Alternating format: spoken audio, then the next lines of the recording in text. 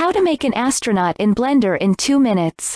Start from a plane, 2D model the astronaut using E to extrude edges. The reference image is in the description.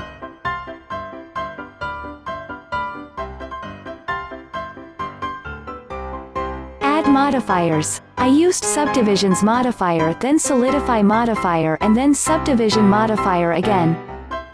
Go to edit mode. Lift up the legs with proportional editing. Hide the body and do the same with the arms. Go to sculpt mode. Select the grab tool by pressing G, and correct the shape little by little. Use the mask tool to select the glass and then use the grab tool to correct it. Go to edit mode. Select everything and do a UV projection from the top view. Now you have a texture to your 3D model. But we need details, so go back to sculpt mode and box select everything that need to be extrude and then select the mesh filter tool to extrude the necessary part. Use the draw tool to add random details. 2D model the backpack starting from a plane.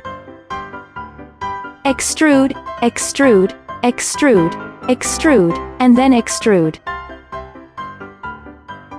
Project UV from the top, and match the texture.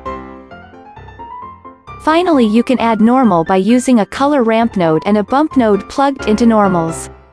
To make the glass shine, use a color ramp node and play with it until the glass get dark, then put it on the roughness.